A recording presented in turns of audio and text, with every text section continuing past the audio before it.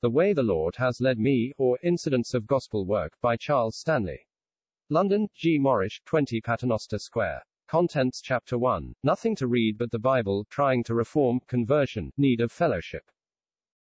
First Sermon on John chapter 3 verse 16, Early Life, Visit to the Old Butler, Removed to Sheffield, No Advance in Divine Knowledge. Here of the Second Coming of Christ chapter 2. A room opened for preaching. Captain W. found out our ignorance. Captain W. charged with error. Testing him with syllogisms proved my own folly. A great change in the current of my course. Visit to those who were gathered round the Lord Jesus. Gathered to the Lord's table, led to read 2 Corinthians chapter 1, but read by another, real guidance of the Spirit, my second start in preaching. God blesses His word, though we are ignorant. Visited many towns chapter 3. A preacher and a man of business. Two cases of my need met by God. God cares for our temporal things. The lost dinner. Led to go where the Lord directs, and found fruit after many years, sent to Scarborough, expenses paid. A collision on the way, met at the terminus, though unknown. Call to preach on a steamer. A sermon, 20 miles long, many saved chapter 4. Committing children to the Lord in faith. The lame captain, sent to Scarborough, when there was no one else to preach. The full gospel much needed. The Lord's bag. The work began at York. Preaching at the funeral of a Roman Catholic, lecture on the signs of the times. An after meeting in a cottage. T.S. sent to York, and then W.T. chapter 5. First visit to Southport, lecture on the Second Coming of the Lord. J.H.'s prayer answered. Good to be afflicted. Went to Wath-on-Dearne.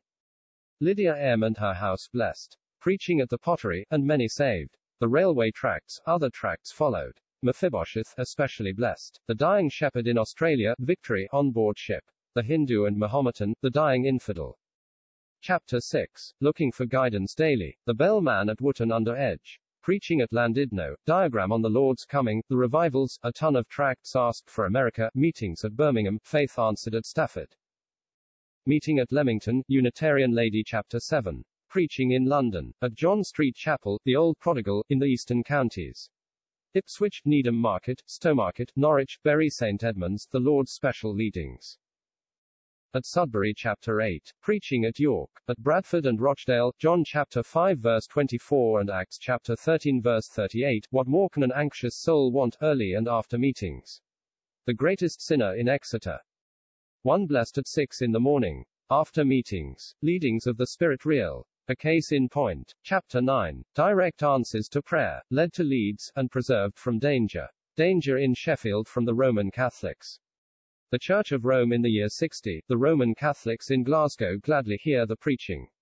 Chapter 10. Visit to a village in the Yorkshire Moors, need of faith.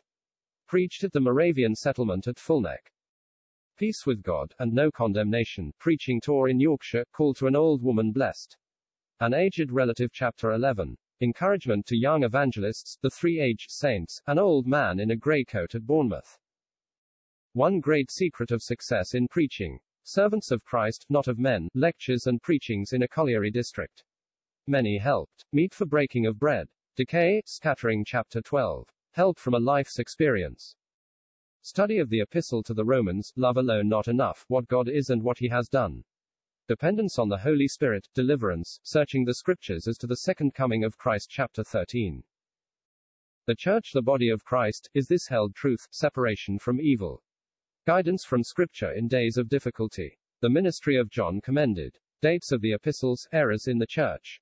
The Word of God, a sure guide chapter 14. How to walk in days of evil. The Word of God, righteousness of Christ and redemption.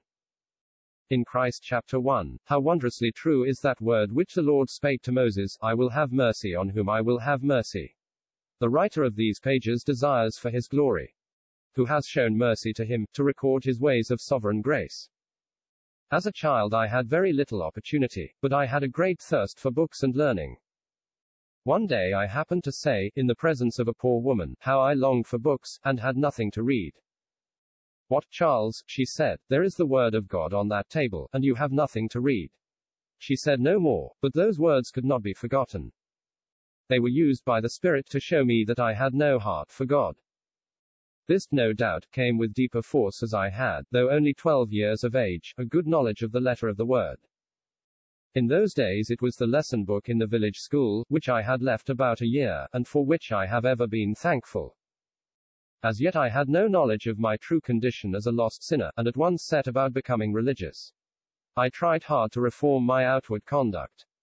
What surprised me much was this: the more I tried, the worse I became. This went on for some months. There were none in those villages who could point me to the finished work of Christ.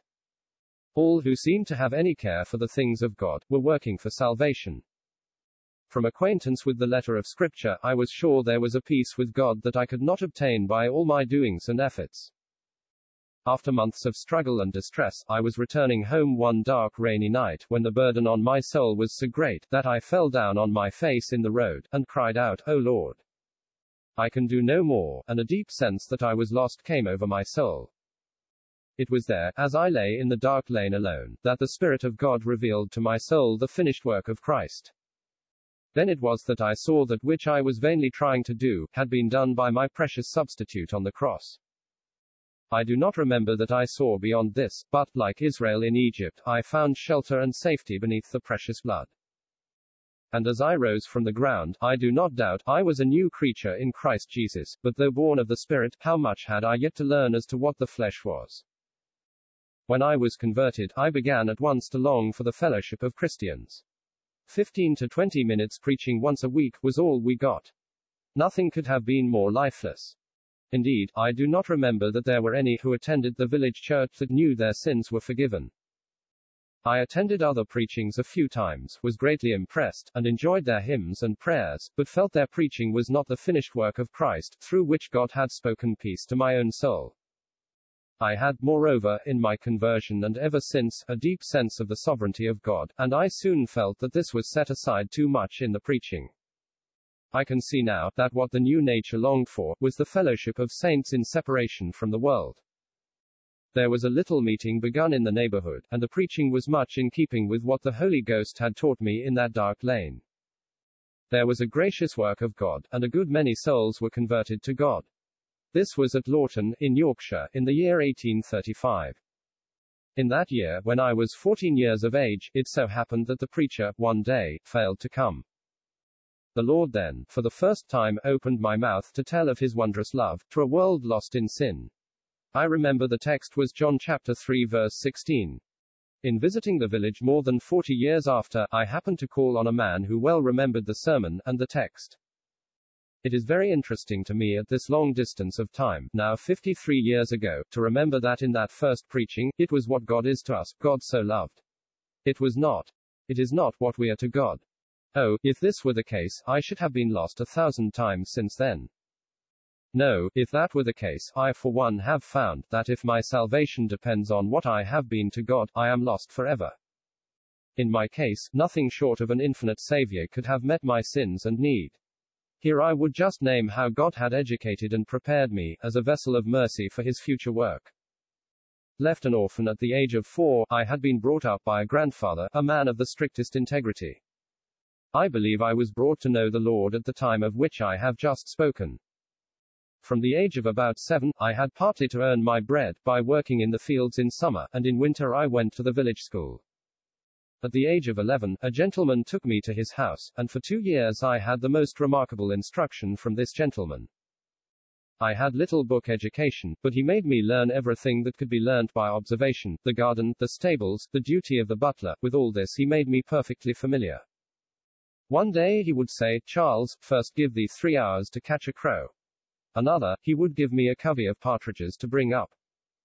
Sometimes he would require an answer at once to a difficult question, such as this. Once before company, he asked me, what was the cause of an eclipse of the sun? I replied, "If I place my head between this lamp, sir, and your head, you will not see it, just like when the moon is between us and the sun." Amongst other things, I had, at times, to act as chaplain, and read a sermon in the drawing room, and this was done with great solemnity, though a child, when God had begun to work in my soul. It would take up too much space to tell of many interesting particulars, and why and how I left that gentleman. It seems like yesterday since he gave me his long and last address. His last words were, "Charles, thou wilt either be a curse or a blessing to mankind." Sure I am, if it had not been for the grace of God, I should have been the former, and if In the least measure, it has been the latter. To God be all the praise. I am quite sure God used this kind man, during these 2 years, to the benefit of the whole of my afterlife. I left him, and walked over 2 fields, and then sat down on a stone stile, and wept, and I saw him no more. 30 years after this, I felt led to go into the neighborhood, to see the aged butler, now with the Lord. We had never met during those years. He said, turning quite pale, "How strange, I have just been reading your tract Mephibosheth, the same which my master gave me before he died, saying to me, Thomas, take this, and keep it. God has shown me by it, that I have been wrong all my life. I thought I had a great deal to do for God. I see it is all the kindness of God, for Christ's sake, and what he has done for me. I am thankful to be able to add, that aged Thomas was also brought to the Lord, and to rest in his finished work. After my conversion I removed to Sheffield, then a town of 70 to 80,000 inhabitants. Here I was apprenticed to a gentleman who kept a steel, iron, and general hardware store. He was also a file manufacturer. I thus became acquainted with the Sheffield trade, and all classes of its people. My various occupations had given me a wide acquaintance with human nature. But in those years God was pleased to show me the utter corruption of my own evil nature. It is a terrible lesson, but it must be learned. For I know that in me, that is, in my flesh, dwells no good thing, for to will is present with me, but how to perform that which is good I find not. This must be learned. The full truthful history of the 2 natures would be like the history of 2 distinct persons. The history of the flesh, with its lusts, would not be to the profit of any. To the individual believer, he learns, by its history, that salvation is wholly of God. What will be recorded then in the following pages will be the dealings of God in perfect and amazing grace. In looking back on those years, I am struck with one fact, that is, I made no advance in divine knowledge. I was greatly interested in eloquent preaching, but learned nothing. Indeed, I was in a state of self-satisfaction, and felt as if I knew all there was to be known. In one word, I had no idea of my own ignorance. This was not so in reference to any branch of secular knowledge, but in divine things there was no advance. Indeed, there was the most astonishing ignorance of the true meaning of the Word of God. I thought the world, that world which had rejected and killed the Lord Jesus, was rapidly getting better, and that we were the people who would gradually mend it, until it was a converted world. I will now tell how all this self-satisfaction and delusion was broken in upon. I should be about 23 years of age, and at this time was keeping a little store of material for the Sheffield trades. A neighbor came in one afternoon, looking very serious, and said to me, "Have you heard the news?" "No," I said. "What news?" He replied, "There are 2 men lecturing at the assembly room. And they declare that the world will be at an end, and Christ will come at 4 o'clock tomorrow morning." I turned round, for I could not keep from laughing. He begged me to go and hear the lecture that night. I went.